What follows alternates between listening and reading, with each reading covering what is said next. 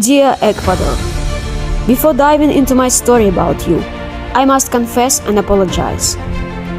I booked this trip simply because I found cheap flight tickets. I did not know much about you, and to be honest, I did not expect much. I am sorry for underestimating you. Now, let me show everyone why you are one of the most vibrant and breathtaking places on Earth.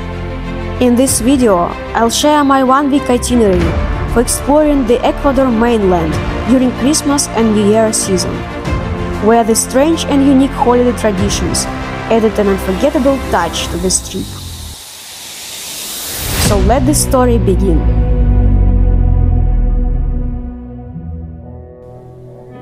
Welcome to Quito, a city steeped in mystery and ancient legends. Long before the Spanish arrived, this land was home to the Quito people, who gave the city its current name.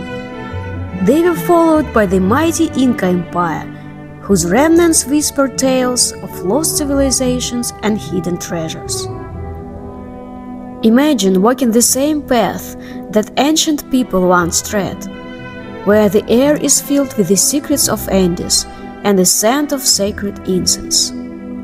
Quito's streets are like veins of history, pulsating with stories of conquests and cultures blending over millennia. Nowadays, Quito is known as the oldest capital city in South America. It is celebrating 490 years in 2024.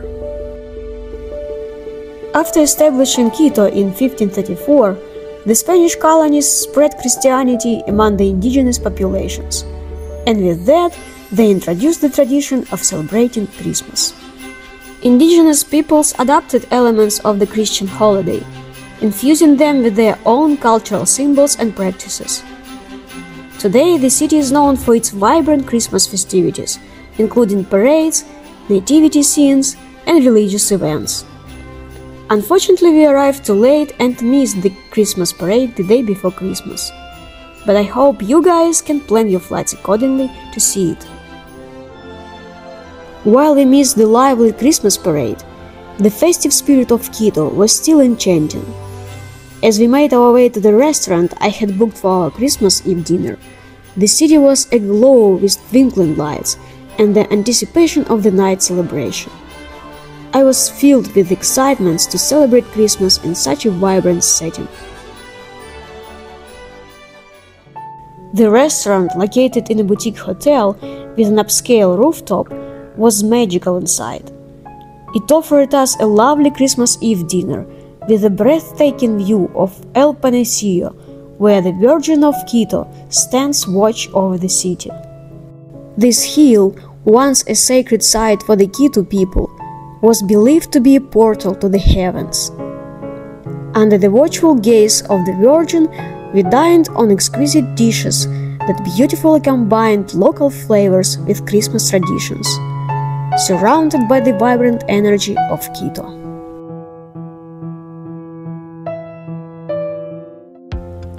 My Christmas day in Quito began with this view of the modern part of the city, surrounded by the Andes, like guardians that still refuse to reveal ancient Quito's secrets. We rented an apartment in Quito for 2 nights. A quick note for future travelers: when booking a 2-bedroom apartment in Ecuador, be prepared for a surprise. It's often a 1-bedroom space with a dining room and kitchen.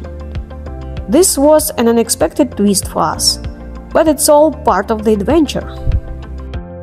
It's time to dive deeper into the adventure and explore the historic center of Quito. What other surprises or secrets does it hide from us? As we made our way to Independence Square, I could not help but feel the weight of history.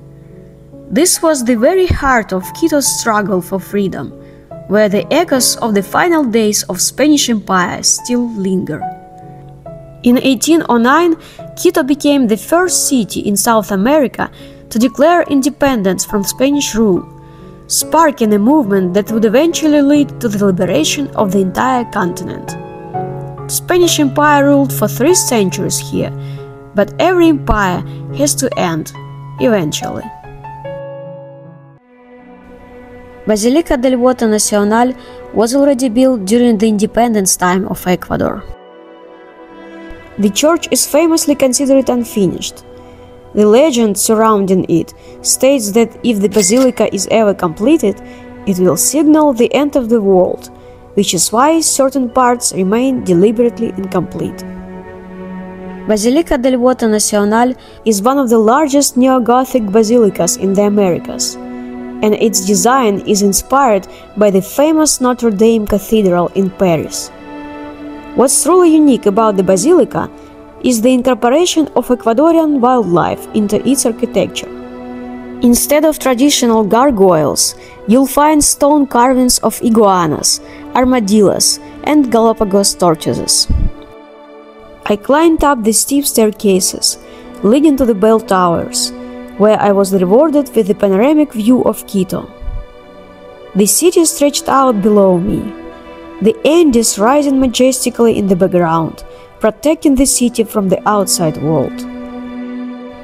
Up here, above the noise of the streets, I felt like I was closer to the secrets of the city, closer to the stories that are etched into its stones.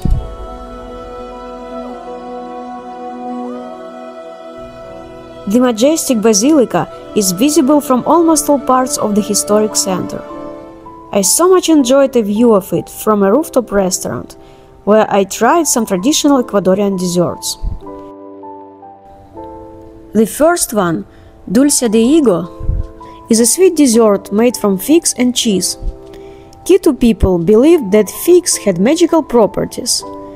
They were often used in rituals to bring prosperity and good fortune. Hope it will bring good fortune to me as well. Another dessert, quimbalito, is a light and fluffy cake steamed in banana leaves. It is believed that the Incas used to prepare a similar dish as an offering to the gods, believing that the banana leaves represented the earth's fertility. The narrow streets of the historic center of Quito led us to Calle La Ronda, one of the oldest and most iconic streets in the city. This street was once an Inca trail, and later Spanish colonists built houses along it. The narrow, cobblestone alley is like a journey back in time, with its well-preserved colonial architecture and charming pathways. Today the street is very touristy, with a lot of restaurants and bars. As night fell over the Andes, the air turned crisp and cool, a stark contrast to the warm daylight. Despite being near the equator, Quito's elevation keeps it from getting hot. By the way, Quito is the second highest capital city in the world. Because of high elevation, malaria does not spread here, as mosquitoes can survive at this altitude. High elevation brings chilly evenings, but Quito has its own way of keeping you warm. One way is canilazo, a traditional hot drink made from sugarcane liquor, cinnamon, and a splash of citrus fruit naranjilla that grows among the Andes. Sipping on canilazo, I could almost imagine the indigenous people centuries ago gathered around fires, sharing stories as the scent of cinnamon filled the air. For dinner, I had a chance to try something truly unique, a guinea pig. They call it cuy here. This dish has deep roots in Andean culture, dating back to the Quito people, and later embraced by the Incas. For them, cuy was not just food, but a sacred offering to the gods, a tradition that has survived through the ages. Quito, with its blend of the old and the new, had already begun to weave its magic around me, making me feel like I was a part of its timeless story. On the third day, we had to leave Quito, but it was not goodbye, it was just a see you soon. Today, our journey takes us to a place where the invisible line is dividing our world. It's time to visit the equator, known locally as Mitad del Mundo, the middle of the world. The Mitad del Mundo monument stands tall, making more than just a geographical line. It is a realm where science, myth, and history intertwine. This is where ancient indigenous people believed the earth energy converged, creating a sacred balance between heaven and earth. Some say that during the equinox, when day and night are perfectly balanced, you can witness a rare phenomenon, the shadowless sun. On those days, as the sun reaches its zenith, the monuments cast no shadow, as if time itself pauses for a brief moment in respect for the balance of the universe. I stood on the line, my feet planted on both sides of the world. I took a moment to absorb the energy of this place. It's an experience unlike any other, to be in two places at once, to feel the connection between the two halves of the earth. But here is the twist. The iconic monument, grand as it is, does not actually sit on the exact equatorial line.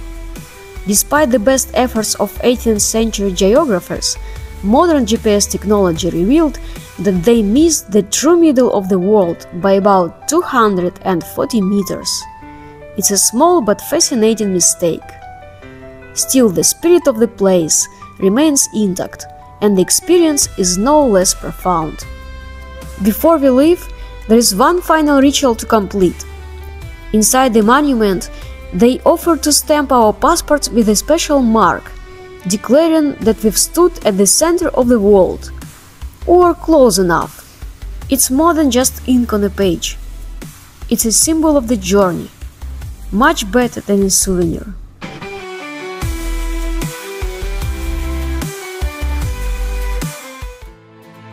Leaving the middle of the world behind the other day, we journeyed deeper into the Andes, deeper into the Ecuadorian heart.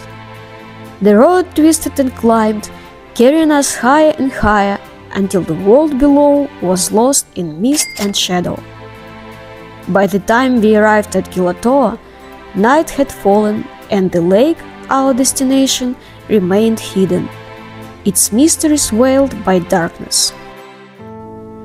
Morning greeted us with a chill that beat through our clothing, a reminder that we were now nearly 4,000 meters above sea level. The air was thin, each breath a little harder, each step a little slower. As the first light of day crept over the horizon, we made our way to the crater's edge, drawn by the promise of what lay beyond. Quilotoa Lake appeared suddenly. It shimmered like a jewel, its surface impossibly still, as though it held its breath in anticipation of our arrival. Legend tells that this lake, born from a volcanic eruption over 800 years ago, is now a gateway to another world. The Quichua people, who have called these mountains home for centuries, believe that spirits live in its depth, guarding ancient secrets and watching over those who dare to approach. Around us, the Quichua moved quietly. Their presence is a natural part of the landscape.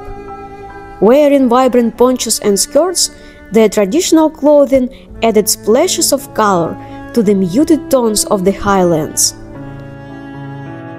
Among them were llamas and alpacas, creatures that seemed almost mystical in this setting. Their woodly coats were thick against the cold, their eyes calm and knowing. These animals, revered by the Quichua, are more than just livestock. They are companions, guardians, and symbols of life in these harsh, beautiful lands. The cold began to seep into our bones, a reminder of the altitude and the unforgiving nature of this place. Seeking warmth, we found refuge in the local cuisine, a bowl of crema zapallo, rich and comforting.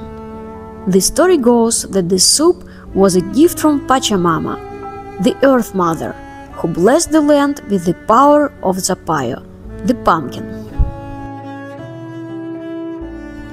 Next came morocho, a thick sweet drink made from corn, milk and raisins that seemed to chase the cold away with each sip.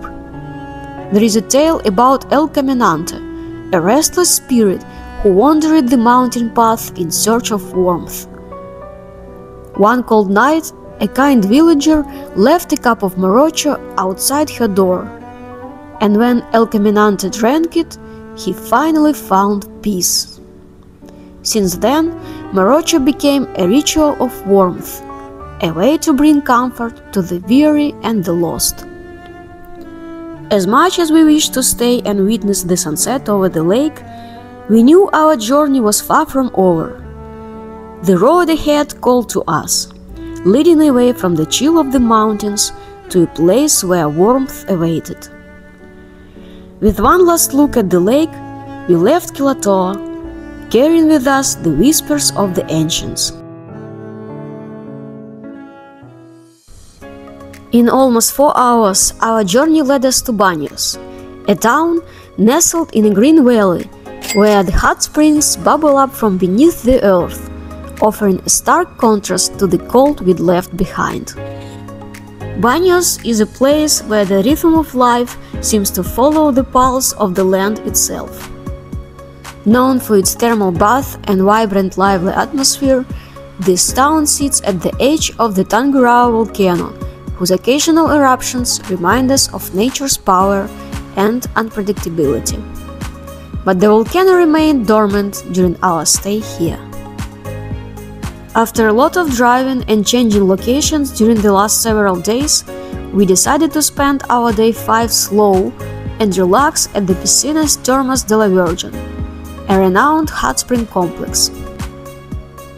We enjoyed steaming pools, each one varying in temperature, from comfortably warm to pleasantly hot. The mineral waters, rich with natural elements, felt like a gentle embrace, easing away the remnants of our mountain journey. But the experience did not end with just the bath. I indulged in a deeply relaxing massage and a revitalizing chocolate rub, both of which were surprisingly affordable. The combination of these treatments made it a great day for me. The surrounding scenery, lush vegetation, cascading waterfalls, and the distant peaks of the Andes provided a breathtaking backdrop to our time in the bath. Legends speak of the springs as a sacred place, blessed by the spirit of the volcano. It is said that the thermal waters have healing properties, a gift from the earth to those who seek for both physical and spiritual rejuvenation. Our evening in Baños was spent exploring the town's vibrant streets, where colorful markets and lively eateries offered a taste of local life. We wandered through the bustling streets, savoring the warmth of the local cuisine and reflecting on the journey that had brought us from the icy heights of Quilotoa to this welcoming heaven of heat and relaxation. The road was calling us again on day 6. It twisted like a serpent as we drove from the cool heights of Baños toward the edge of the Amazon basin. Our first stop was the Diablo waterfall, a force of nature that felt as if the earth itself had opened a door into another world. We walked along a narrow winding path that led us closer to the falls, each step bringing us deeper into the misty spray. As we approached, the roar of the water grew louder, filling the air with a primal energy that made the ground beneath our feet seem to vibrate. The air was thick with moisture, and the sound of the waterfall drowned out everything else, leaving us in a world where the only thing that mattered was the incredible sight before us. The mist rose like a ghostly curtain, obscuring the edges of reality and pulling us into the heart of the waterfall's fury. Some even say that if you look closely, you can catch a glimpse of the devil's face in the mist, And this is how this waterfall gained its name. Reluctantly, we tore ourselves away from the waterfall, knowing that the memory of this place would stay with us forever. The roar of Diablo and its energy still echoed in my mind. We stopped for lunch at a small, unassuming place on the side of the road. The kind of spot that makes you wonder if your stomach might regret it later.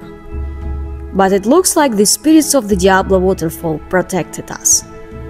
After just a couple of hours of travel, we arrived at Mirador in Dichuris. The rain began to fall as we arrived, a gentle drizzle that seemed to blend with the mist rising from the jungle. Mirador in Dichuris is more than just a viewpoint. It's a sacred space where the land and sky meet in a dance of shadows and light. The faces of ancient spirits, carved into the rock, watched over us as we walked through their mouth, a symbolic journey into the unknown.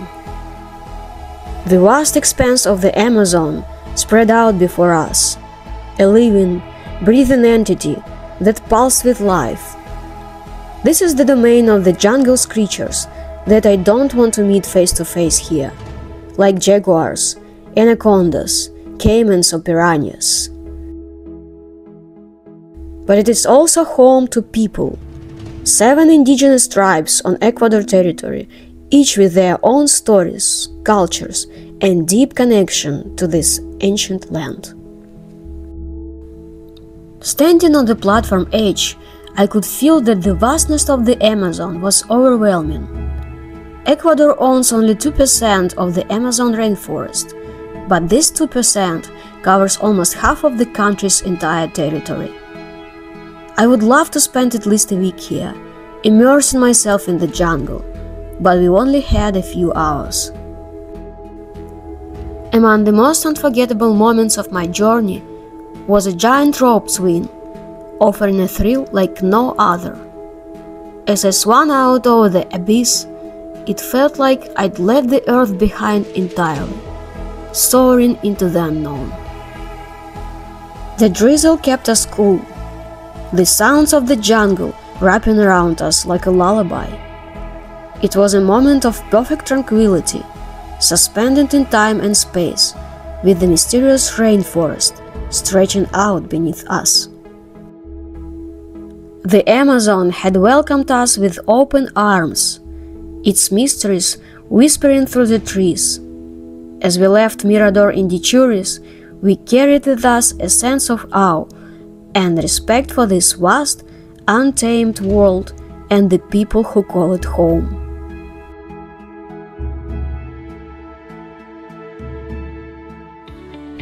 Day 7 was one for the thrill seekers. A day where the line between excitement and madness blurred. Baños is known for its adventures, but nothing could have prepared us for what lay ahead. Our first destination was La Casa del Arbol, famously known as the swing at the end of the world. Located on the edge of a mountain, the swing offers a view unlike any other. The majestic Tungurahua volcano, looming in the distance, its peak shrouded in clouds. The swing itself is simple, a wooden seat attached to ropes, but the sensation was both exhilarating and terrifying, as if one more push might send me soaring into the unknown. It was a moment of pure, unfiltered adrenaline, with nothing but the sky and the distant volcano before me. But the day was just beginning. Next on the agenda was a zip line, where we could choose to go either upside down or horizontally with our faces down. The ride sent us speeding across a canyon, with the wind rushing past and the landscape blurring below. The choice of how to take on the zip line added an extra layer of excitement, making it feel even more daring. Before the ultimate test of the day, we had to cross a hanging bridge with a glass floor. Each step felt unsteady, with the ground far below visible through the clear panels. It was a thrilling experience, adding to the excitement and anticipation. And then came the bridge jump. As I stood on the edge, looking down into the chasm below, the reality of what I was about to do hit me. The adrenaline surged, and my mind raced, but before I could second-guess myself, the floor went down below me, and I went down too, free falling. There was an option to jump by myself, but I could not do it. Next time, I'll jump. Baños had shown us its wild side, pushing us to our limits, and leaving us with memories that would last a lifetime. As the day came to an end, we sat down for our last dinner in Baños, reflecting on the adventures we had just experienced. I savored traditional dishes that featured fish caught in the Amazon basin where we had been just the day before. It felt like the perfect way to close out our time in Baños. It was a day that lived up to its name, the end of the world, or perhaps just crazy Baños. Day 8 was December 31st, and it was time to return from Baños to Quito. Normally the drive would take about 4 hours, but our journey took nearly 5, and here is why.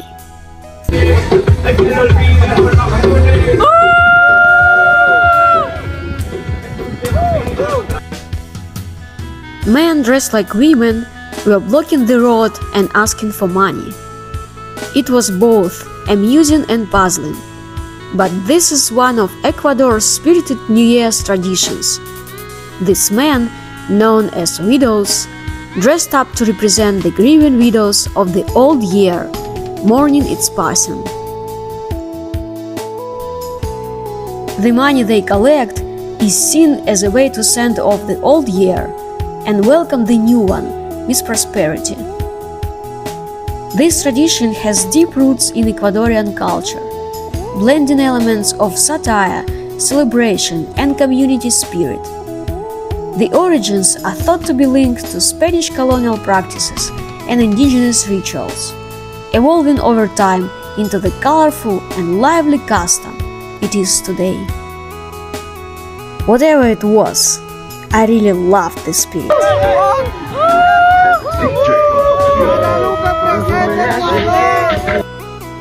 After navigating through this lively chaos, we finally arrived in Quito and checked into a charming boutique hotel. The view from the top was breathtaking, offering a panoramic glimpse of the city, preparing itself for the night's festivities. We had a New Year's dinner in a traditional Ecuadorian restaurant, where I decided to try something that's deeply rooted in local customs: beef tongue. This dish often finds its place at special occasions and gatherings, symbolizing the respect for using every part of the animal. As the night unfolded, we witnessed one of Ecuador's most striking New Year's traditions, the burning of effigies, known as Años Viejos. These effigies are often crafted to resemble famous people, fictional characters, or even unpopular politicians, like the president. They started appearing on people's cars and even roofs a few days before New Year's Eve. Burning of the effigies symbolizes a cleansing of the past year's misfortunes, making a way for a fresh start in the new year. At our hotel, the owner took the tradition a step further. She cursed the president effigy, shouting and slamming it against the ground. It was a powerful moment, raw with emotion and intensity. We then danced around the fire made from the burning effigies. drank champagne and set off fireworks. I even jumped through the flames, a tradition meant to bring good luck and chase away evil spirits. Only the Virgin of Quito stayed calm, watching our wild celebration with a judging look. As the first light of the new year began to creep into the sky, we prepared to leave for the airport. The air was thick with the lingering fog from the countless fires still smoldering in the streets, a hazy reminder of the crazy celebrations. We were about to embark on the next leg of our journey, a flight to the wild Galapagos Islands. If you are curious about what comes next, check out my video about it.